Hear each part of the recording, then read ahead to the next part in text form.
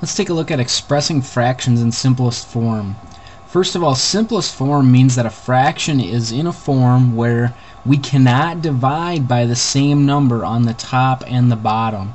In other words, the greatest common factor of the numerator and the denominator is just 1. Then it's in simplest form. None of these fractions are in simplest form, so let's take a look at them and get them there. This first one, 14 over 36. Well, if both pieces of a fraction are even, we can always divide it by 2. So let's start there. Just divide 14 by 2 and divide by 36 by 2.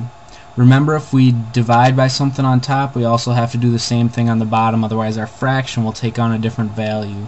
So we divide 14 by 2, that gives us 7, and 36 divided by 2 is 18.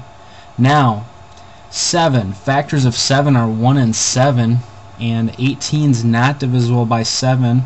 It's divisible by 1, but that means that we've found our simplest form, because the GCF of these two numbers is just 1. So it's simplified. Let's take a look at this next one. 3 over 9. Well, I find that it's helpful if we first look to see if this top number will go into the bottom one. If that's the case, then we'll just divide by the top number. In this case, that's true. 3 goes into 9, so we can divide by 3 on the top and the bottom. So we'll divide by 3, top and bottom. 3 divided by 3 is 1. 9 divided by 3 is 3. So we're left with 1/3. Simplest form because, well, anytime we're left with a 1, it's got to be in simplest form. There's no more we can do to simplify. Let's take a look at this one. 18 over 12. First of all, this is an improper fraction because the numerator, 18, is larger than the denominator. We'll get to that in a little bit. We can simplify first because they're both even, so we can divide by 2 for sure. Can we divide by anything larger? Well, 18 and 12 are both divisible by 3. 18 and 12 are both divisible by 6. But, you know, if we want, we can just divide by 2. We'll get there either way. We'll take a look at that. Divide by 2, top and bottom. 18 divided by 2 is 9, over 12 divided by 2 is 6. Well, now we have to look, can we divide by anything else? Sure we can, 3. So we'll divide by 3 on the top and the bottom. 9 divided by 3 is 3. 6 divided by 3 is 2. We can't divide by anything else. Now, let's go back, and I also said that we could divide these by 6. So if we just did that right away, would we get the same answer? Let's see. Divide by 6, top and bottom. 18 divided by 6 is 3. 12 divided by 6 is 2. Sure enough. It doesn't matter if it takes you more than one step. It's okay. But just make sure that you get to a point where you cannot simplify any further. Now, we still have that improper fraction. We need to do something about that. Well, if we have an improper fraction, what we need to do is take the bottom number and see how many times we can take that out of the top number.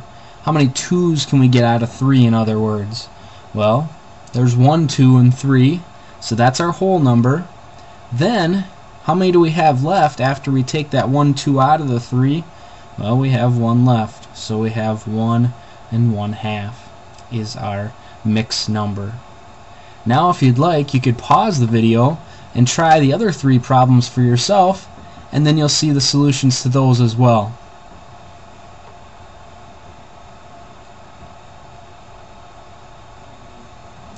Alright, let's take a look at these last 3. This first one, 12 over 40. What can we divide by? Well, let's try dividing by 4, top and bottom. Divide by 4. Divide by 4. 12 divided by 4 is 3. 40 divided by 4 is 10. Can 3 go into 10? Nope.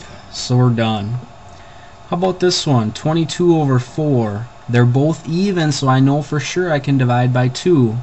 So divide by 2, top and bottom. 22 divided by 2 is 11. 4 divided by 2 is 2. Now we can't simplify anymore, but we have an improper fraction. So we need to see how many 2's we can take out of 11.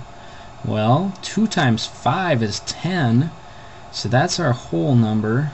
Then if we take away 10 from 11, we have 1 left, so 5 1/2. And finally, 2 over 8. Let's see if this 2 goes into 8. Sure it does. So let's divide by 2, top and bottom. Divide by 2. 2 divided by 2 is 1. 8 divided by 2 is 4.